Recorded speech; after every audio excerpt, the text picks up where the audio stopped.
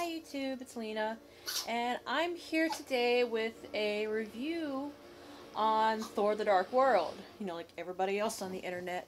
Just one second. Turning my TV down a bit while I have the Green Lantern playing in the background, which I actually like the Green Lantern, but I guess that's just me. Anyways, sorry, Mo is poking his head in. If you see something black pop up, that's him. Anyways, I really loved it. It had its faults, but Thor the Dark World I really, really enjoyed. Now, I'm not going to describe too much of the plot, like, as a summary, but there will be spoilers in here because you can't talk about what you liked and what you didn't like without talking too much about spoilers, so spoiler alert, if you haven't seen it yet and you don't want spoilers, click out now. It's been a week though, so most people that I think wanted to see it right away have probably seen it. I actually went the day before it premiered because my theater was doing a Thor's Day where I got to see Thor, the Avengers, and Thor the Dark World all in one sitting. So I was there for like 8 hours. It was really fun though, and I actually won the display, the Thor the Dark World display, in a trivia contest. So now I have a 7-foot tall Loki in my bedroom. It's so geeky, but I love it. I have to put it up on my wall. I just have to find somewhere that can fit a 7-foot tall Loki. Anyways, the pros of the movie. The pros of the movie. Most of the actors were actually really good in their roles. Chris Hemsworth, Thor is not the most interesting of characters just because he's so good. He's so... I can't call him naive in this movie anymore, but he used to be so naive about everybody around him. But for what he's given to work with, Chris Hemsworth is very good with it.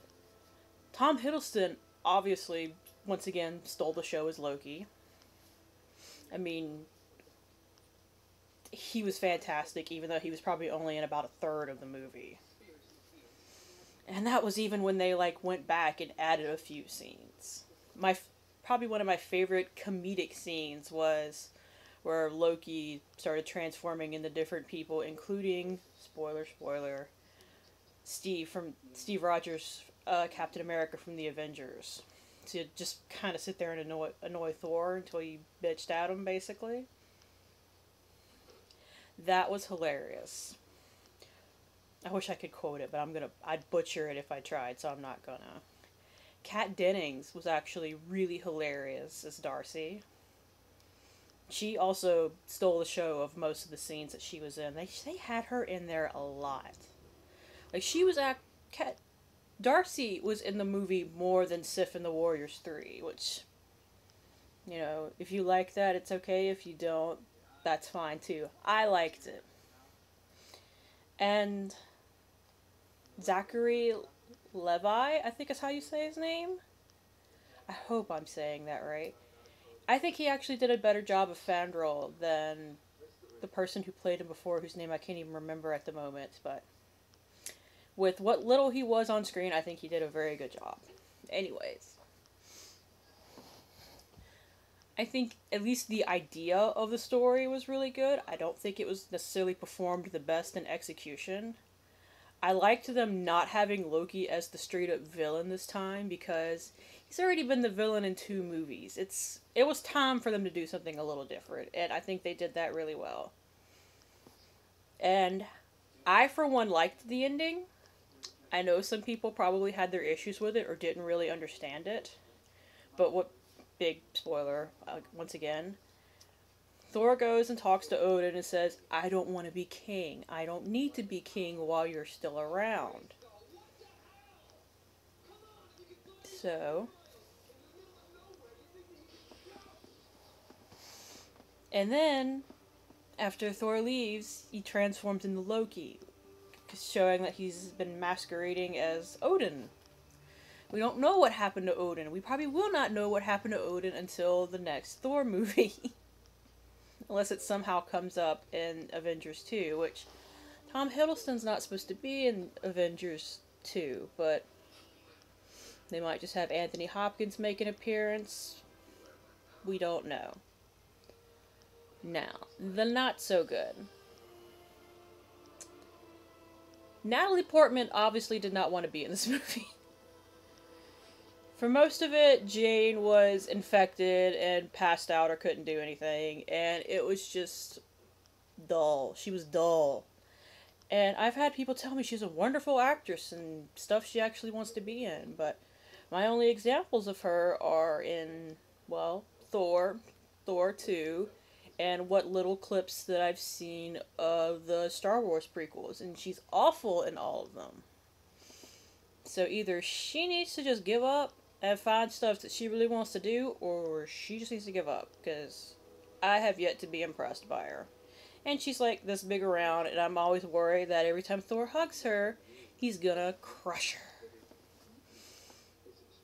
The villains, like the actual villains, Malekith and the Dark Elves, they had so little screen time that they just looked like they were being evil to be evil. Now, I understand it that there was probably upwards of 45 minutes to an hour of footage cut from the movie to make it run under 2 hours. I don't know why they felt they needed it to run under 2 hours, but apparently they did. By they, I mean, producers, studio heads, whomever is actually in charge of that, not the director. And that was the thing that was missing the most, was any reason for the Dark Elves to be there. And you have Christopher Eccleston, who not only played the Ninth Doctor wonderfully on Doctor Who, but also showed that he could do a great bad guy that you understand his reasoning, even though you're like, you are so evil, you need to die. He did that in 28 Days Later. They kind of wasted Christopher Eccleston under a lot of prosthetic makeup and not enough scenes. Now, I heard that basically Odin's father, Bor, practically committed war crimes on the Dark Elves, including killing Malekith's wife and family, which made him go bonkers, or banana balls, if you'd like. So, I wish they'd have left some more of the Dark Elves in the movie. We could have had a 2-hour and 15-minute movie, and the audience would have been fine. And that's been the big complaint among everybody who's reviewed the movie so far, is the Dark Elves and Malekith seem to have, like, no reason for wanting to bring the universe back into darkness other than because they can. We're Dark Elves, we should want darkness. That's not a good reason. Y'all needed to fix that. It's like, now a lot of people I know are looking forward to the DVD coming out just so we can watch the deleted scenes and actually understand what the hell is going on with the Dark Elves. That was a big complaint. And overall, the movie just, because it was cut down so much, it just felt a little rushed. I mean, nobody was complaining that the Avengers ran too long. Nobody was. So why did you feel the need to have to cut so much out of Thor?